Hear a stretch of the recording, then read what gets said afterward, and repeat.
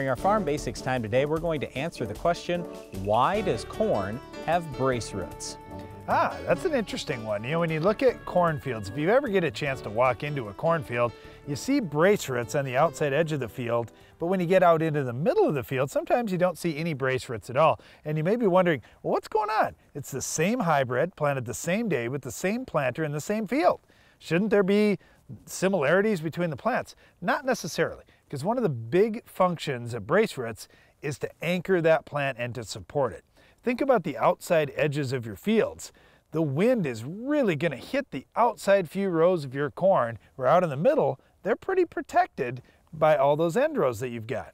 So the outside edge of the field generally has at least one set of brace roots, and many times even two or more sets of brace roots, just for that reason, to hold it up in the wind.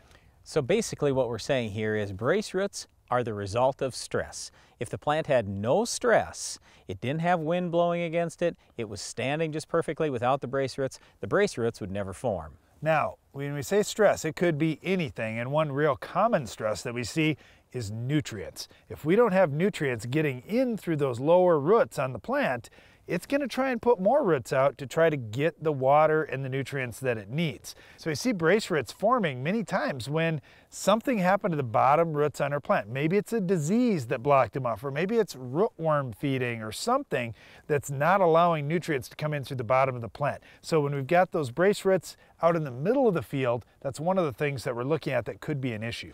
Now here's the thing. Should a plant have brace roots or should it not? Can I get the most yield by having a plant with lots of brace roots, or can I get the most yield if a plant had no brace roots? Honestly, I don't know the answer to that question, because typically we see brace roots forming in all of our fields, mainly because we have lots of wind.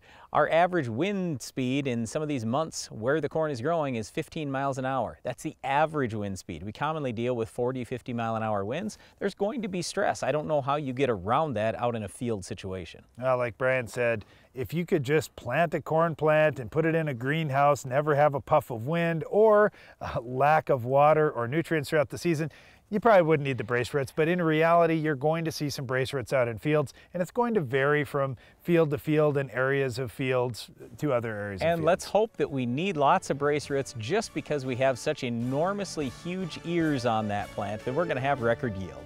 Well, that would be wonderful. Well, one way to get those record yields, Brian, is to stop our weed of the week. Can you identify this week's weed?